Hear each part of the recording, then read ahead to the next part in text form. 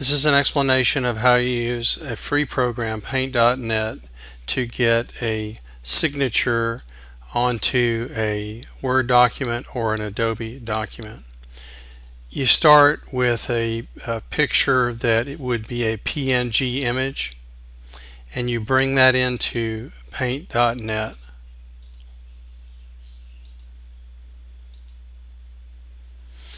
What I do then is I use the rectangle tool to make the picture smaller so it's easier to work with. So you crop the image,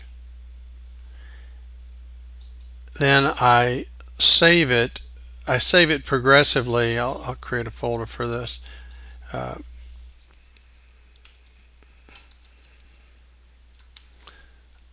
I save it progressively in a number so that I can go back if I need to do something to fix it.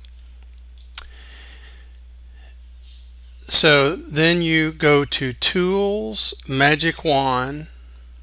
You adjust the tolerance up here to about 30, and then you click the background and press the delete key, not the backspace, the delete key, and that does the first stage. Now you go from here to left click into these areas that are not checkered, and this removes the background. Now you'll notice this one worked. If it doesn't go get the right areas out, like in this case, you just need to expand the view, and then you can click into that area. So you go through and you clean up the spaces so that the background is there, and you can also click the edges and further make this a sharp lines. But you can clean it up as much as you want with this Smart Wand feature.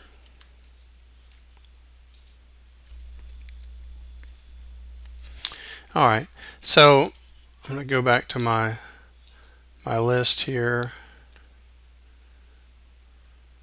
Okay, now the next thing that I do is I use the stamp area to create a palette, and I won't go through the whole process here. In fact, I'll pause here for a second.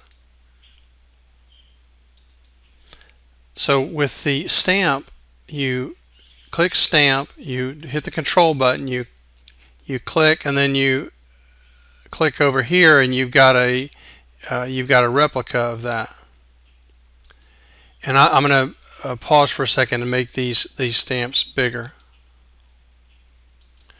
So the way I've made this palette here bigger is that I progressively increase the brush size, and that allows a larger palette. And what this does is if you have a section, let's say over here, that you want to fix, by making this palette bigger, you can easily shore up this line here. And I didn't have too many that I needed to mark in this, but I find that palette is useful. Now I'm going to go through a saving exercise again, renaming it 3 here, just so I can easily go back if I need to.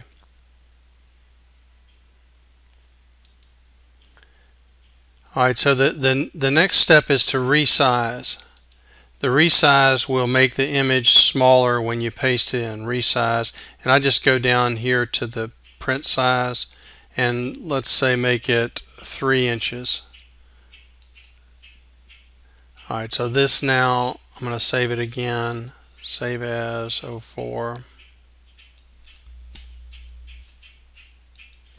Now the next step, I use PowerPoint, create a blank slide in PowerPoint, and I insert the image into the PowerPoint that I just did, and then I do Control-C to copy, and you can paste it. If it's Word, you can paste it in. Now you'll need to use this dialog box here and put it in front of text so that you can resize it.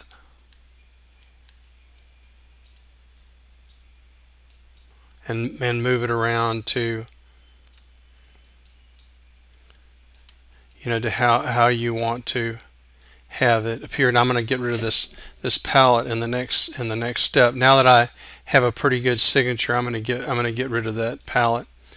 And so the way you get rid of the palette is you can just create a square like this and then delete. So now I've got a good clean, I'll save it again, 05. Now I've got a good clean paste. Now in the case of an Adobe document, if you've got Adobe Acrobat Professional, you can grab that. We're going to need to import the right picture here.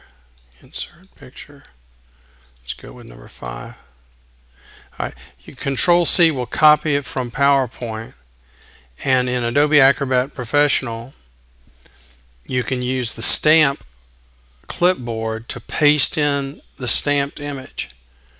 Reduce the size to about 10%, and then move the resize the signature. So you've got a nice let's go to 100%, see how it would appear, and we'll make that smaller.